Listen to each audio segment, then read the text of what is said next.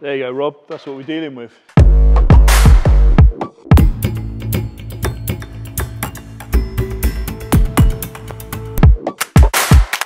As you can see in this car, it's had a real serious life beforehand it came to us. It's had a lot of work, previous repairs, and a lot of damage on this car. We're now in the process of putting it on a jig and measuring it up, making sure everything's square so that we can work our way through the car and check the alignment of all the panels, how it's going to fit, what panels need replacing. And as you can see on this rear quarter, the repairs it's had in the past and how much filler was on this car is unbelievable. It's surprising the car was still actually, up until recently, driving around the roads in Europe, around the Swiss Alps, and it's amazing that it stayed together in one piece, really. As you can see from the back end of the car, we've got it lined up on a Carolina jigging system. We've adapted the measurements so that we can measure the car underneath, so that when we repair and replace any of the panels, we can locate them back into the original places.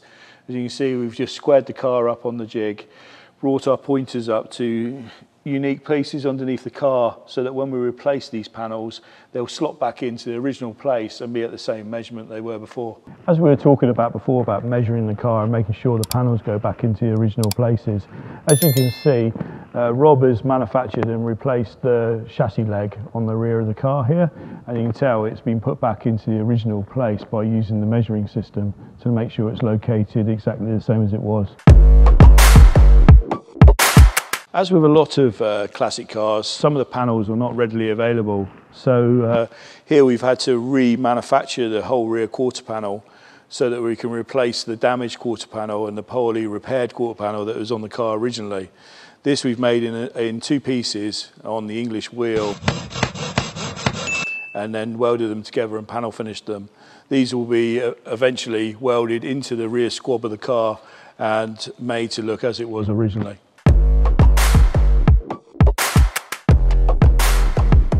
As you can see from the inside of the car, it's very well rotten in a lot of places and has had some really bad repairs over the years.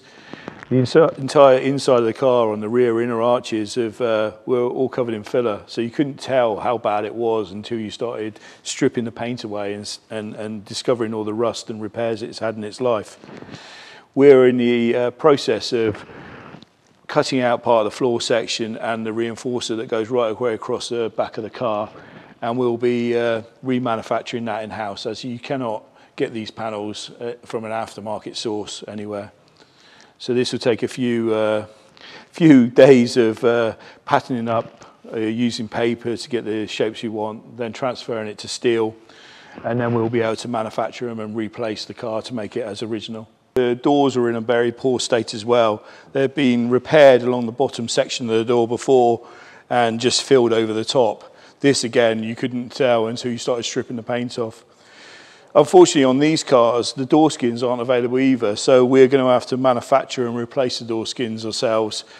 And also, the underside of the doors, they're very rotten as well, so we'll probably have to repair most of the door frame as well before we replace the skin. This has had a lot of repairs in its time as well. A lot of damage repairs, a lot of rust repairs. You can buy these wings, but it's actually, we're not going to replace the entire wing. We're probably going to section the wing up to the top central section and replace the bits that are actually damaged, just so we don't need to disturb too much of the car. This is the start of a section of the wing for the other side. You can see we wheeled it in the English wheel, edged it to the door pillar, and then started doing the backward curve to mimic the flare that's around the wheel arch. Fortunately with this car, you can get new sills and new floor pans, so the majority of the lower section of the car will be replaced and there'll be new panels put in board. This will let the car survive for the entire rest of its life, I'd imagine. It should be totally sorted and not need any further work done to it in the future. A couple of small tips really for when you're buying a second-hand car or a classic car that's on the market. A few things you can look out for. check the door gaps, check the radiuses around the edges of the panel. If they've got a very radius edge and are not a sharp edge, sometimes this can be the amount of paint that's been put on the car, the build up of paint over time. It radiuses the seam and gives away the fact that it's had a lot of paint in its life. Also, a small magnet can help you out a lot. If you walk around a car and some pieces look a little bit suspect to you, a little tiny bit of a magnet inside a cloth, touch it on the panel. If it doesn't stick, that means that there's no metal to be found, or the metal is a long way away from the surface of the paint. There are a lot more accurate things that you can use these days, like digital devices that can tell you how many thicknesses or layers of paint that it's got on the car, but a magnet can give you a very good indication of how much paint is on the car. Also, one thing to do is stay away from late night eBay purchases after a couple glasses of wine. Sometimes you can think with your heart, not your head, and think this will be a good idea, and then before you know it, you've got a £100,000 anchor around your neck thinking, why did I have that extra glass of wine?